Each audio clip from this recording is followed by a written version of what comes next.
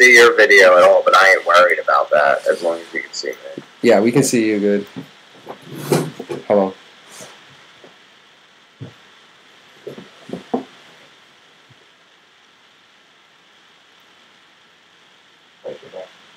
Okay.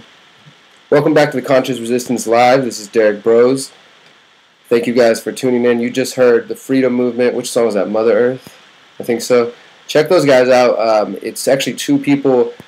Elias Gray, I think is her name, and the other guy's name I can't remember, but they both contacted me. They're not originally from Miami, but now they're working out of Miami, and they do a lot of good work spreading awareness through music, which is very important. I'm back with my guest, John Good Vibes of Alchemy of the Modern Renaissance and Good Vibes Promotion. Welcome back, brother. Thanks for having me, man. For sure. I wanted to continue with what you just touched on, which was we were discussing the drug war and how that affects people and moves people to a place of action, and how that led you to becoming a more open anarchist. Let's get into that. First of all, what does anarchy mean to you? It just means basically the abolition of authority, put very simply.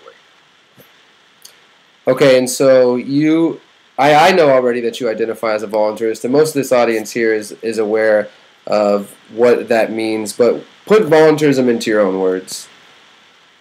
It's basically the idea that all human interactions should be chosen. So, we have this situation set up under the so-called social contract where we are apparently in a contractual agreement with a group who calls themselves government, who basically thinks that they have the right to tell us what to do and how to live, and I believe that we should have the ability to opt out of things like that.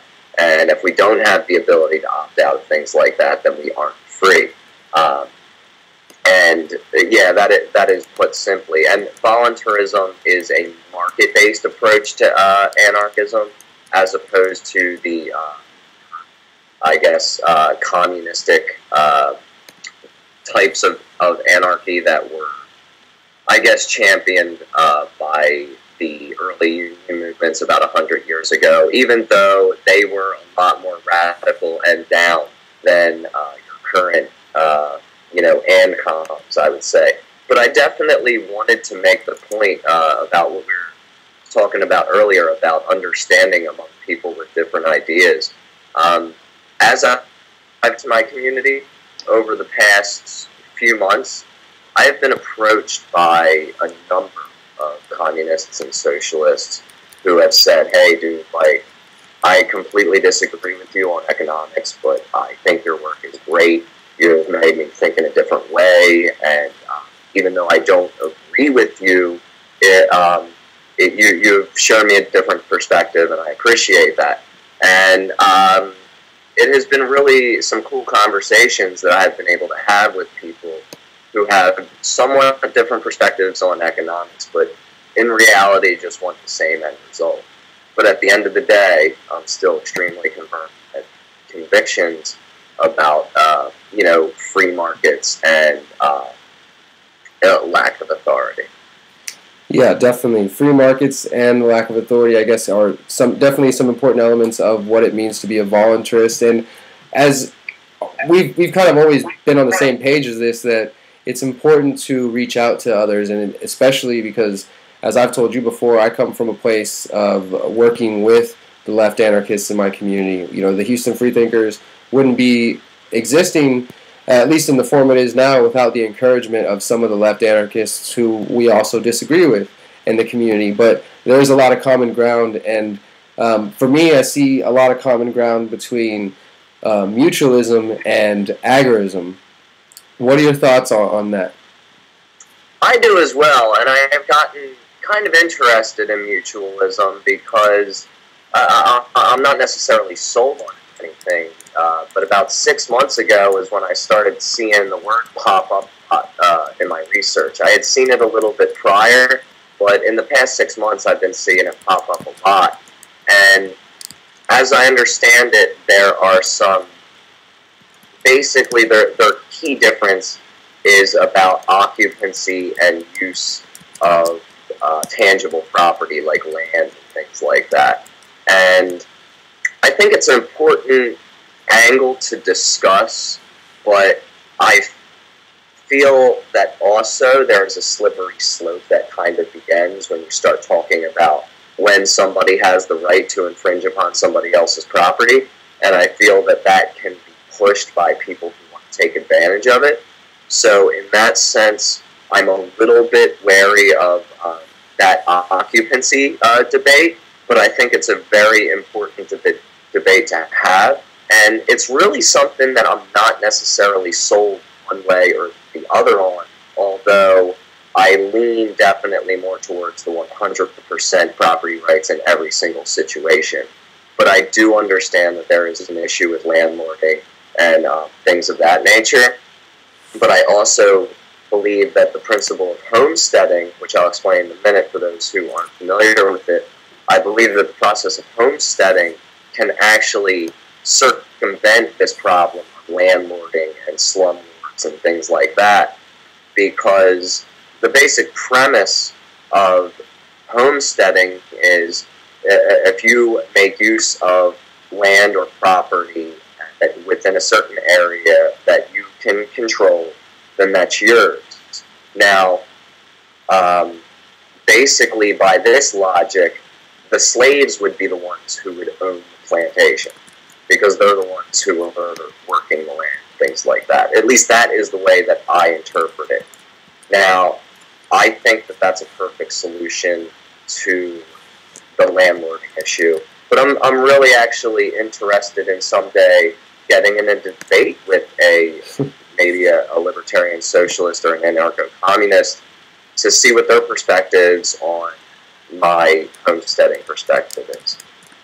Yeah, you know what I think I find the most intriguing, there's a Facebook page or Facebook group called the Agorism Mutualist Alliance, and I see some good information coming there from both sides, because the two, I guess, points where it's coming together outside of economics is that mutualism is about mutual aid, helping the community out, relying on the community, and agorism is essentially the same idea of building alternatives, using counter-economics in just every area we see the government failing or the state doing a piss-poor job. We choose to create something new, something fresh that provides the community with another available choice in the market, and that they're both just about helping each other. They're both about community aid, and those ideas are really where I'm at and where I see the true solutions.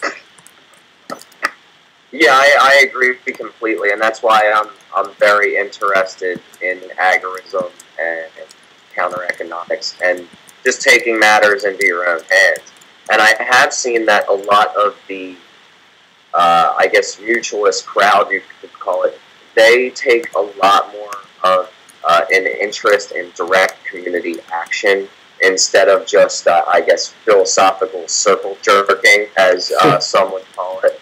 They actually get out there and do stuff in their community, and I can definitely appreciate and respect that.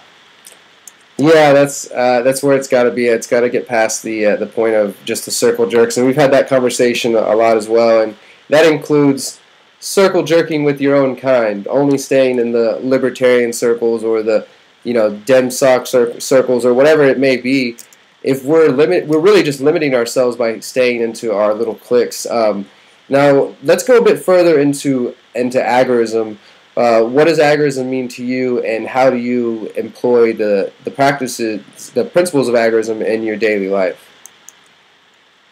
Well, I would say that agorism is a strategy of counter-economics for circumventing state control and providing solutions for problems that the state is currently doing a really poor job handling, which is pretty much everything. So my approach to agorism is looking for solutions that aren't already established, that aren't a part of the state, and that people can do on their own. So, just trading under the radar, setting up community gardens. Now, you are a lot more involved in this direct community agorism than I am. You have gotten a lot more of a head start, and I'm just now starting to sink my feet into the actual community action part of things. But overall, just try to deal with the state as little as possible. And if you need something done, look for a way to do it yourself, or a way that people in your community and yourself can work together. Sorry, that was a little jumbled. No, I get what you're saying, man. I wanted to, what I want to touch on, though, that I think that you recently told me about in a moment here, I don't want to get ahead of myself, but is how you're using elements of agorism, which includes the counter economy, the black market, and your shows and your promotions. So I want to get into that in a moment. But before we do, back in April, I wrote a short speech and gave it at Anarchy in NYC and New York City about what I was calling the 4 A's of, or the new 4 A's of agorism. If you've read the new Libertarian Manifesto or an agorist primer, you know Samuel Konkin III, and you know his 3 A's of agorism were, of course, anarchy, agora, and action, which are, you know, the idea of self-rule, anarchy, which we already discussed, the agora, the marketplace of interaction where people exchange ideas and products and crafts, and action, like we just said, getting up and getting involved. And what I wanted to add to that, or was proposing to add to that, was a 4th A, which would be awareness. And in true Buddhist fashion, and just in a fashion of awareness, applying awareness to yourself. So how can you truly know how to rule yourself if you don't know who you are, and your doubts, your insecurities, your flaws, and all those things, the good and the bad, truly knowing yourself, self-reflection, meditation.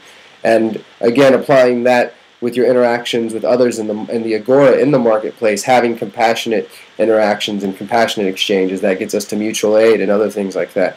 And then, of course, awareness just in your action, in all of your actions. So, and taking that, and I believe merging the ideas of Buddhism, of a spiritual awareness, with the ideas of radical agorism and anarchy coming together. And that led me to a phrase that we've discussed before, which is that shamanism is the true anarchy. And I want to hear your thoughts on that, because I'd love to hear what you have to say about the topic.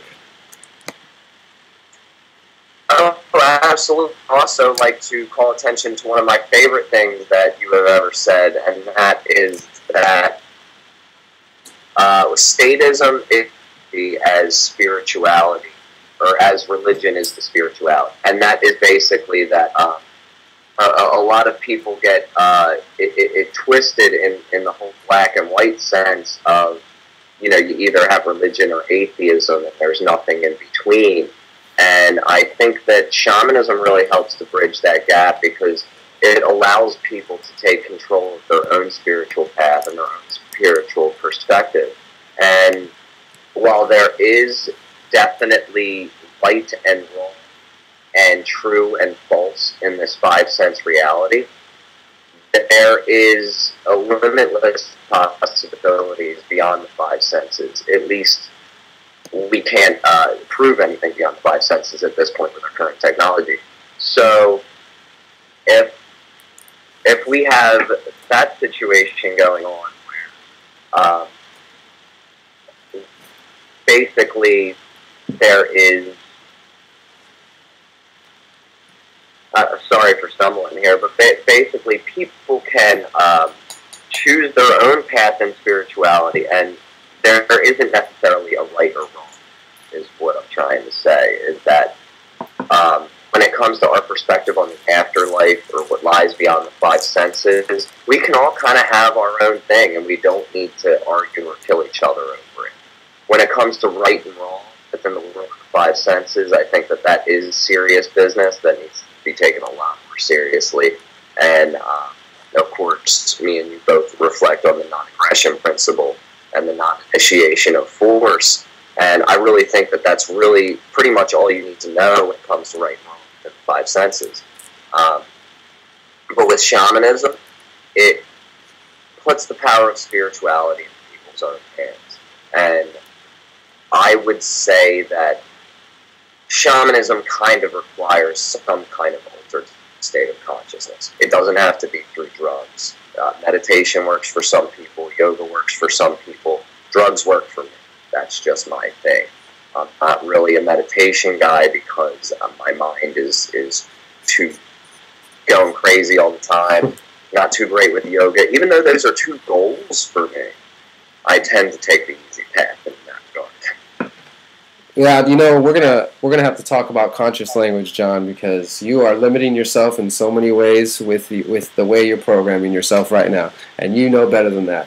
So what I want to touch on, though, is what you just said. Let's touch on that now. Okay, well, what I want to get at is what you just said. Okay, you just stated that you're not a meditation guy, and that, you know, this doesn't work for you because your mind is of this nature, which is completely true in your current reality, and that is the world that you're living in, this 5 sense reality. But there's also, as you know, endless possibilities, and we are literally programming ourselves with our daily self-talk, with our conversations with each other, and of course we know through the media, external programming. But I believe the strongest sense of programming comes from within, you know. So I know that I have some deep insecurity issues that I'm always working on, and so a lot of times I'm really just angry with myself or just mean to myself for no reason. And now that the more I've reflected on it, I'll catch myself and be like, wow, like, why am I calling myself an idiot in my head? Like, that was just a simple mistake. And it's taken me a lot of years to sort of deprogram from that negative thinking.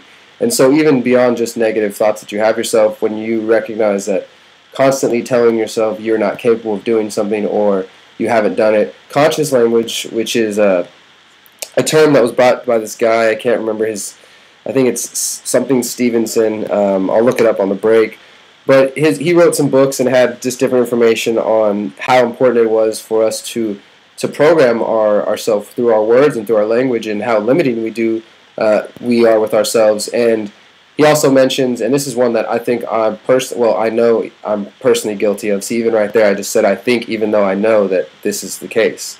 He says how we use qualifiers like sort of, kind of, I think, I kind of want to do this, I sort of did that. Like, we're not sure of ourselves. We don't bring ourselves fully into our words. We're haphazardly talking. And so think about that the next time you're catching yourself and you're like, wait, no, I didn't sort of do that. I actually did do this. And I didn't kind of do it. I did do it. And so there's qualifiers that we all insert there. And then there's just things like where you can catch yourself mid-sentence and be, for example, like, I'm not good at meditation. Well, actually, in the past, I haven't been good at meditation because X, Y, and Z. But today, I'm learning to sit still. I'm learning to be with myself. Like, so you state what you used to be, and then you reclaim it and bring it into the present, and even forward looking into the future of what your goal is. You see what I'm saying? And when we start to do this on a regular daily basis, I mean, you're literally manifesting the world that you want to see, which is an important part of the shamanic path. Nah, absolutely, and a lot of what you said definitely hit me, because that's me all day with that negative thought, dude. And that is one massive obstacle that I need to overcome, not just to explore things like meditation more in depth, but just in general in my day-to-day life and those situations, like you were saying, overcoming those insecurities and things like that. That's probably like one of the, I would say I got a long way to live, so I have a lot of obstacles ahead of me, but that's one of the main obstacles that I see that I have been trying to find a way to overcome. And I think that suggestion of this conscious language is something that I should really look into, because it isn't something that I've really heard about a lot, and it sounds like it could be pretty helpful, to be honest with you. Oh man, I really believe it's a life changer, because I was introduced to it by some people from here in Texas, in Austin, where there's regular groups that meet, and it's like just a weekly class, kind of just discussing, just talking, and then listening to yourself and realizing the ways that you limit yourself, and learning to, as I said, reprogram yourself. I've said it before that we're going to be programmed one way or another, whether we do it passively and unconsciously and just let the media constantly fill our brain with whatever they want to think, or we decide, hey, I'm going to train myself to think this new way. I'd rather be more in control of my own mind in the same way that I want to be in control of my physical body. I want to be in control of my mental state. And I agree with you, man. I think this is probably for a lot of people that fear is the mind killer, and fear and insecurities are paralyzing. And I think that it's something that we each struggle with daily, which is why, the whole idea of the conscious resistance to me is taking the ideas of anarchy and the principles of liberty and all these things we discussed, but going deeper with it and recognizing that for me, I see that the root cause of these things is is something deeper. And if we don't go to those deeper levels and to communicate with each other and to really work on those things, we're going to end up just creating some new form of statism that is probably even more ego-based, because we'll get rid of the government and we'll have anarchy, we'll have self-rule, but then we're going to have a bunch of egomaniacs running around, a bunch of sociopaths who don't know how to communicate their feelings and know how to work through these states of mind. So I think that it's definitely important for us to go deeper with this, and whether you practice meditation, getting back to shamanism now, whether you practice meditation or drumming, music is definitely a big part of shamanism. For the audience who may be uninitiated, unaware, shamanism is, I've heard it, and this is probably one of my favorite phrases, I've heard it termed as the aboriginal roots of religion, which it's basically the natural traditional teachings that existed all around the world before people were able to control and define what it meant to be a shaman. It's different from being just a medicine man or a witch. It's somebody that has the ability or chooses to have the ability to access altered states of minds, and yes, sometimes that's through plant concoctions such as ayahuasca, which contains DMT, or that can also be through, as I said, drumming, deep drumming states of mind, which is what I prefer to do, and also through, it's been shown as well that you can reproduce the same state of mind through meditation by counting the breath, because essentially what it is, it's just repetition. It's the repetition of the drum over and over that lulls your brain into that state of mind, those brain waves there, that allow you to go on deep journeys, and that these journeys can be facilitated by another person sort of directing you, or they can be physical journeys, a long journey in the physical world, maybe out camping for a few days. It's really something that can't be defined by anyone else outside of you, and this taps into all kinds of other forms of, perceiving and altering reality, because one true aspect of what a shamanic experience is about is definitely the altered states of consciousness, the trance states of consciousness. And this is where, this is just flowing beautifully from anarchy to music. This is where another area where I think that we have a good amount in common is the understanding that shamanic states of consciousness can be introduced through external devices such as drugs or plants or chemicals, things like that. It can also be introduced through meditation. It can be introduced by the banging, the repetition of a beautiful, beautiful drum. And that beautiful, beautiful drum represents another form of bass. Banging bass, repeating, bumping bass. And you know all about that and how that can contribute to altered states of mind and to creating this new age of shamanism, which is infused with electronic music. There are electronic shamans out there now who are taking people to deep altered states of consciousness and allowing them to access states of their own mind that they weren't aware of through music. And you do a lot of this. You help facilitate a lot of this with Good Vibes Promotion. So I want you to both respond to what you think about shamanism and music, and tell us a little bit about Good Vibes Promotions. Oh, I completely agree, and that's kind of the way that I have always seen it, is not just music, but art in general. Any type of art is the imagination coming to life, essentially. And music is definitely a big part of that, especially because of the vibratory element. You and I both know that everything is basically a vibration, and then when you have music and bass and drumming and things like that, that's intensifying vibrations around you to a certain level or certain degree. And I believe that our ancient ancestors, they would, go out into the woods and they would find some, plants to mix together that would take them to this state, and that they would sit around the campfire and drum and dance and sing. And now, our world's different. We live in the jungle. We go to these warehouses, or we go to these clubs, and we put on this loud vibratory music that kind of takes us to that same state. And now maybe we have different chemical situations. Some people don't even need the chemicals, as I was saying earlier, and more power to them. I'm not saying that that's necessary, but I think that this is just an advancement of what we have always been doing, and I really do feel that that's why it's outlawed. Because as you and I both know, they do not want us to have that spiritual connection. Because then, like you were talking about earlier, we can find these ways past this ego-based lifestyle, these insecurities, and all of this self-doubt that we all still fall into. That helps us overcome them. In regards to my company, Good Vibes Promotions, I kind of make it a point to be a lot more explicit about that. A lot of people in my line of work, they're very afraid to talk about it. And no disrespect to them. If they want to run their business the way they want to run it, that's completely cool.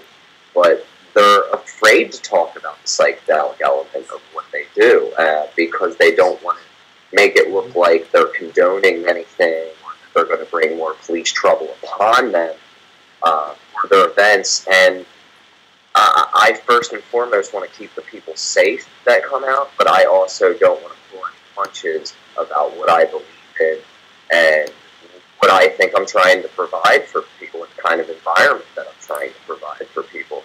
And what is that? Lie about that. Did you want to say something there? What type of environment is that you're trying to provide? For lack of a better word, a psychedelic environment. I don't know if many of your audience may not be too familiar with the term plur, but it's basically the raver's adaptation of the non-aggression principle, or at least that's the way that I look at it. It stands for peace, love, unity, and respect. And that is something that I talk about a lot. Some people in mainstream rave culture think that that's cheesy or out of date, but that's something that I bring to the forefront a lot. And I am not I don't shy away from the psychedelic element of what I do. I embrace it, and I advertise it to the fullest extent, and I don't think that there's a problem with that.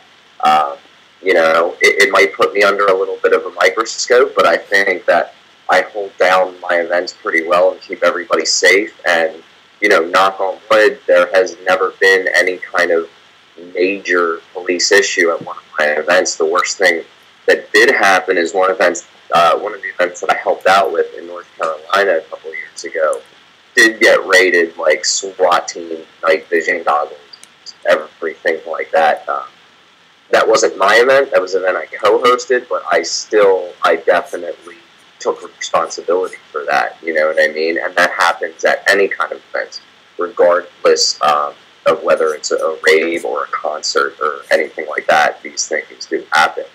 But what makes my company a lot more, or I would say what makes me unique, is the fact that I don't shy away from the psychedelic nature of what we do, and I don't try to conform to the mainstream, or I don't try to be legitimate in the mainstream sense.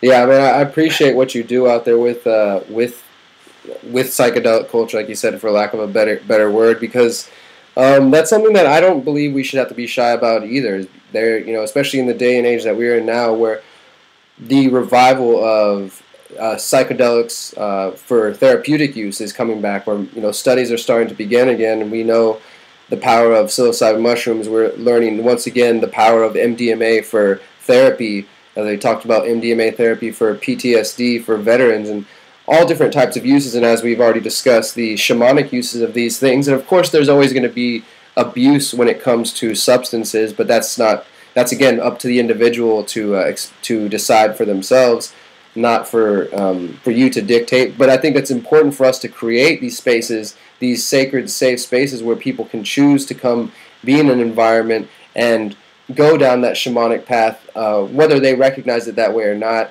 and come to an experience, as you said, that is essentially just the new version of being around the fire and beating on drums. You're being, people still do that today, but now we have another adaptation of that, and that's coming to warehouses, coming to big raves, and having lights and music and bass and having these deep experiences. And I think it's a very important work that you do to provide a safe space for that, for people. Yeah, no, I definitely appreciate that. And on the bringing the counter economics back in, I think I am proud to say at this point, and if there's anybody out there that wants to correct me, I do believe that I'm probably the only rave promoter, at least in the country, maybe in the planet, that does accept Bitcoin for pre-sale tickets and at the door. That's what I was hinting at earlier, man. A way that you use agorism and music, and I think that is amazing, dude. Tell me about that, dude. I want to be able to do that down here in Houston for our shows. How do you make that happen?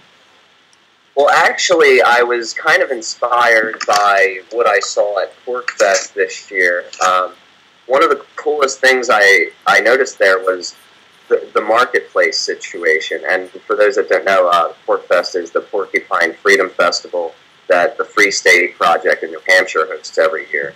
I had the pleasure to speak at that event about art and its influence on activism. And while I was there, I noticed that it was kind of rare for people to trade with dollars. People were trading with silver and Bitcoin, and I was observing about how the whole Bitcoin situation worked, because at the time, although I was a passive observer in Bitcoin, I hadn't really participated in it that much. And I still haven't, because I'm kind of a broke dude. I don't have any expendable income to be dumping into Bitcoin, so I have about $3 in Bitcoin right now. But it's extremely easy. If you have a Bitcoin wallet address, all you need to do is get the QR code for that, and you print out the QR code, you put it at the ticket booth or the door, wherever you're selling your product. If you're working a concession stand or something like that, you tape a piece of paper with the printed out QR code right there, and then all that somebody has to do is come up with their phone, scan that QR code, and then they can send Bitcoin directly to your address right there at the time. That is so cool, man. That is so cool. I'm definitely gonna get that set up out here so we can do that for our shows, because I think it's important for us, as we've discussed, to recognize that agorism is not a philosophy to remain in the books. It is, or to remain online is something that you have to put into practice. And much like the shamanic practices and meditation and some of these deeper reflection, all those things that we've covered tonight, they involve taking action, and it's a common theme that I see. One thing I wanted for us to touch on, man, and just I guess for us to touch up ourselves on, is our book project. Let's talk a little bit about that, man, and maybe we can set some goals for ourselves on how we can move that forward in the coming year. But I'll let you go ahead and introduce. First, like I said earlier, you got me the job. My first writing job, really getting paid, was for IntelliHub, and we started talking about these similar ideas that we have and currents that we've seen between spiritual beliefs and anarchy and how they coincide. How do you feel about that topic?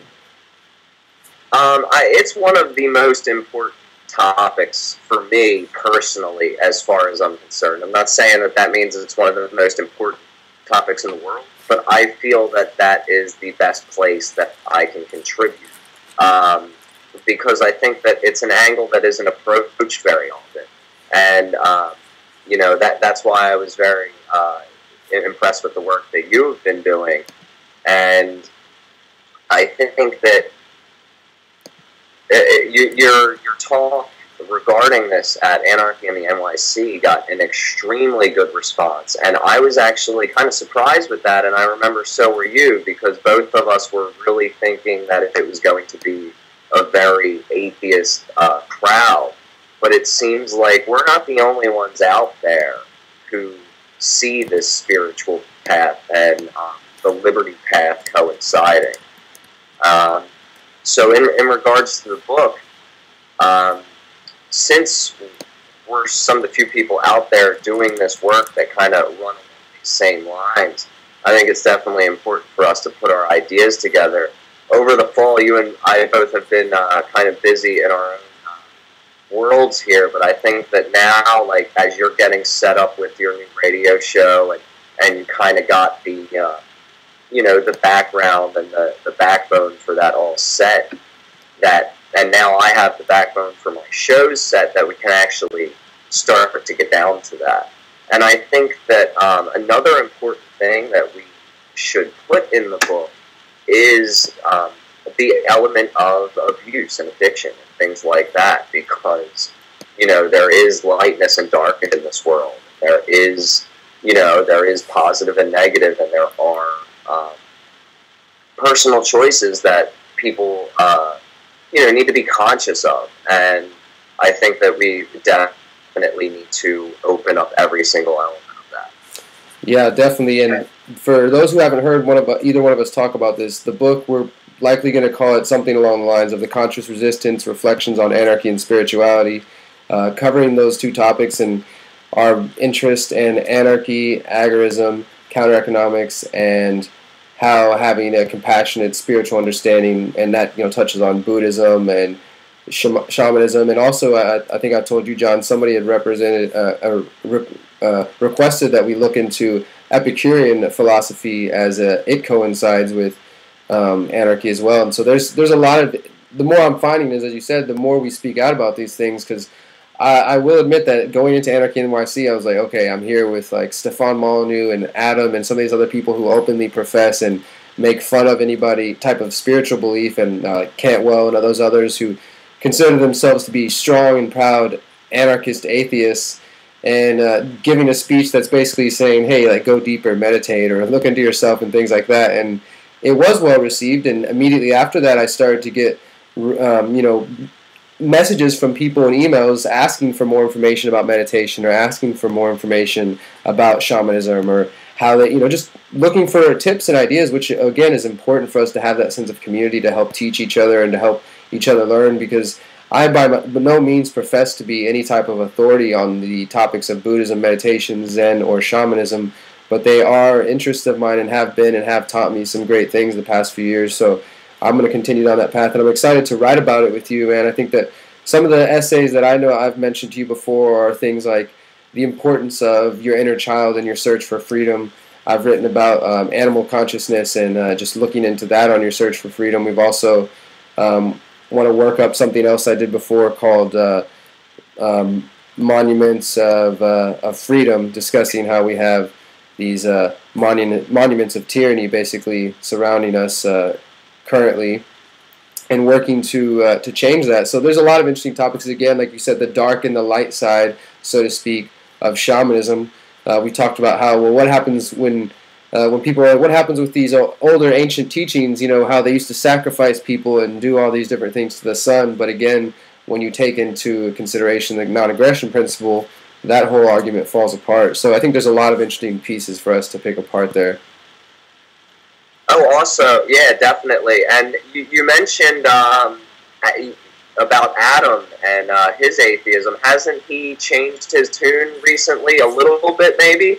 At least in regards to being a little bit more open-minded about meditation and maybe things that lie beyond the five senses? Well, Adam definitely seems to have, we interviewed him as soon as he got out, and we played that interview here on the first episode of this show. And that interview can be found on my YouTube channel, or on the Houston Freethinkers YouTube channel. And Adam did mention, as it seemed to be apparent to me the more I was listening to his podcast from jail, that he was obviously spending the time reflecting. And that's what happened to me when I got locked up. And, you did your own reflection and your experience. And that's what sometimes happens with people who go in already with a strong mind, that they go inward and get even stronger and become even more self-aware. And Adam seemed to do that. He definitely said he spent some time meditating, and I'm hoping that he continues the practice. Again, knowing that meditation can be anything from riding your bike to sitting down with your eyes closed for 5 minutes. Doesn't necessarily always have to be sitting in lotus position, chanting or citing a mantra. meditation can take many forms, and I think that's important to remember, and hopefully the audience understands that. Yeah, and that's a good reminder to me also for that conversation we had earlier. That is definitely something that I'm going to work on. And I also remembered another one of the essays that we were going to discuss, and that was the idea of the balance between the fact that we are all one, yet we are all individuals. Oh yeah, how everybody, not everybody, but there is definitely a contingent that is weary or worried about the phrase "we are all one." How that's part of that new age. There's a contingent that basically understands the push towards world government that the state is doing, but they're coming from the perspective that thinking anything that they would term under the catch-all new age is part of the problem, or is a new world order ploy or something along those lines. So they are they're instantly reactive, and also those who just have an anti-statist, anti-collectivist mindset, who are reactive to statements like, "Oh, we're all one." And I had a debate with Chris Cantwell about this a while back, about how him and others believe like, well, how can that be? We're not all one. I see you over there. I see you here, and I think that we're both of the understanding that there are multiple levels to our understanding of reality, and on many of them, molecular, energetic, and just as a community, that we do seem to be of one being, but also independent. Yeah, absolutely, and I don't think that there really is a distinction there. I think that we can be individuals, yet still be all one. And I think that is something that really has not been hashed out before, and I'm really kind of excited to work that out and see what we come up with. Yeah, I'm excited about that as well, man. And we've got a lot to cover in that book, so hopefully, like you said, we will be able to make some more time. We will choose to make more time for ourselves in the coming future, so we can get this work done and get it out there to those who need to hear it and see it themselves. Anything else you want to say before we let you go for the night, man? It's been a good conversation. I've enjoyed this very much. Well, I just noticed in that last sentence that conscious use of the conscious language, and I think that's awesome, and that's something that I'm really going to look more into. And I appreciate that candid piece of advice earlier, because it was probably much needed. For sure, brother. Always looking out for each of us, man. And one thing I do want to say to end this conversation, what you just touched on a moment ago in our new essay that is going to touch on how we are all one and how that is not a bad thing, but because we're also powerfully independent, is the idea of the jeweled net of Indra, which comes from, it's a Buddhist story that discusses how we are each basically a piece of this blanket, this infinite. You could think of it as our consciousness. It's a blanket that extends in all directions, and the blanket is made up of jewels, of shining diamonds, and we are each one of those single shining diamonds, but we're also strewn together and connected in every direction to another diamond. So we're each like a reflection of each other, but also in our own experience, in our own world, we are amazing, we are beautiful, and we are powerful, but we're still a part of this greater piece that extends in all directions. So that's something that when I first read that and came across it, it really put it in physical terms where I could look and see like, wow, like that is really a true reflection of what we are. We are just reflecting each other, which is why I believe if we can heal these deeper wounds, whatever your method is, whether your method is praying, whether your method is ingesting plants or chemicals or drums or dancing, however you achieve this deeper state of mind that allows you reflection and allows you healing, that is what's important for us to truly move forward and to be consciously resisting, to be awake in a manner that we're pursuing new information, we're educating ourselves, but we're also healing, and we're healing each other. That's when it's really going to happen, because as far as I'm concerned, and I think you would agree with this, John, that the Matrix is a reflection of ourselves, and as long as we are hurt and we are insecure and we are full of all these things will be reflected in the world that we see in the five sense reality. And so we have to educate ourselves about it. We have to heal from it. We have to help others heal. And I believe that we will start to see that reflected in the world around us. So I appreciate your help, man. with everything. Yeah, absolutely. I totally agree with that statement, and that story about the jewels and the blanket. I love that. I'm going to have to look into that. And I really appreciate you having me on, and I'm looking forward to next time. Absolutely, brother. I appreciate you. We'll talk to you soon. Let everybody know where they can find your work real quick. Yeah, I'm still definitely writing for IntelliHub. They're just going through some server changes right now, and I've been kind of preoccupied with Good Vibes, but I'm really active on my Facebook page, facebook.com/JGVibes, or the Overflow page at facebook.com/GoodVibesPro. Awesome, man. Thank you so much for joining us tonight. I will talk to you soon, brother. All right, have a great night. Thank you. That was John Good Vibes of Alchemy for the Modern Renaissance. Which one? That was John Good Vibes of Alchemy of the Modern Renaissance, and of course he said he writes for the IntelliHub. He is a good friend of mine, Good Vibes Promotion. Check him out. Stay tuned. We are about to go to some more music, and when we get back, I'm going to show you a clip of some Man on the Street interviews I did, and then we're going to close out. I got a couple of announcements to make, and then we're out of here for the night. I appreciate you guys staying tuned. I enjoyed that conversation thoroughly. If you guys have questions, if you want to call into the show, we can do calls tonight. If you're interested in that, I'll spit the number out before we go to some music, 713-701-5064, or if you want to call via Skype, our Skype name is The Voice of the Resistance. Send us a friend request and we'll see if we can get you online. If you want to talk about anything we covered tonight or whatever you want, we'll do that. And again, I appreciate those of you who've shared the link, those of you who have visited theconsciousresistance.com and who are watching via the website. Thank you very much for giving us that traffic. And please visit our partners, Uncorporate Media, visit Freedom Phalanx Radio Network, Truth Broadcasting Network. Thank you to the guys at Rundown Live and everybody who has really helped make this production possible. We're working our way through the kinks, and it's only going to get better from here, so I really, really appreciate the support. If you want to help even further, check out theconsciousresistance.com/invest.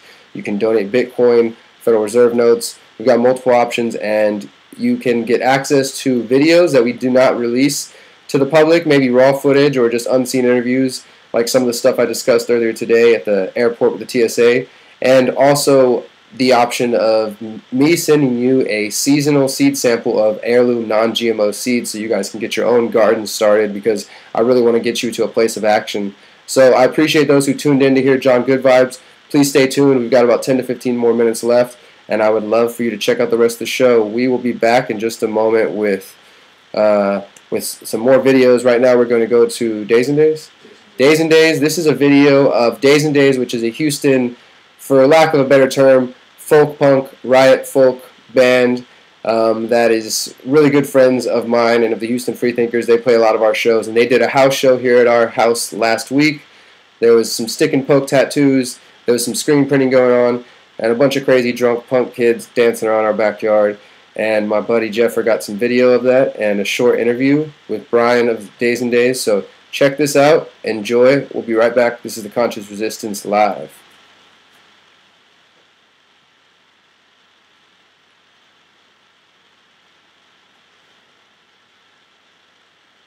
Good.